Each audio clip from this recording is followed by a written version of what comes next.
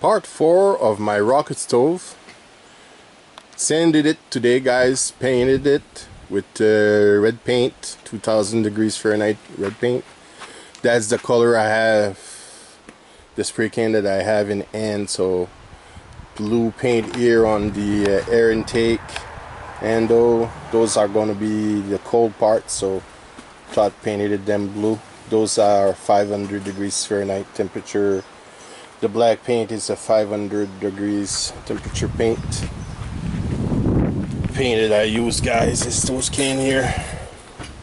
High heat Rust-Oleum, resist heat up to 2000 degrees Fahrenheit.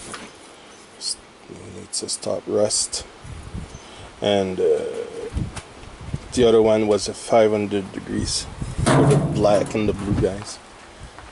And yeah, that's it. Paint is on. Only thing left for me to do is to weld a piece here at the end, a bolt in my air intake here, and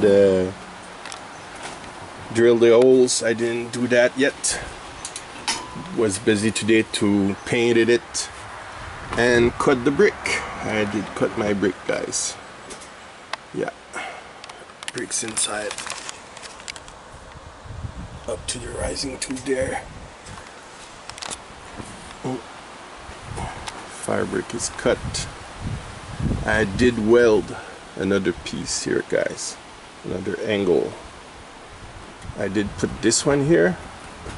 I did put another one for a reason, safety, for this spark. They don't come through the holes here, fall on the ground, and to eat the air that's going to come in, and to cool the door, because it's only 1/8 of an inch.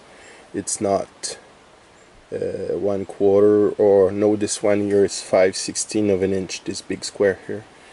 And the big square have fire breaks to insulate it, but the door doesn't, so that's the reason I did put this as a safety issue, so the spark doesn't come through the holes, and to cool the door. So thanks for watching, and maybe next time I'll have that part there finish, install, and stove install inside and ready to fire it up. And as you see here, I have big space to put a pot to heat it up to cook. Same thing on top here. I'm able to put cook on top and cook here. It's a little bit high, but it's on the trailer right now, so it's going to be on the floor. It's going to be a more suitable height. It's going to be about this high here from the floor, so it's not going to be that high when it's going to be installed. So thanks for watching, and please subscribe.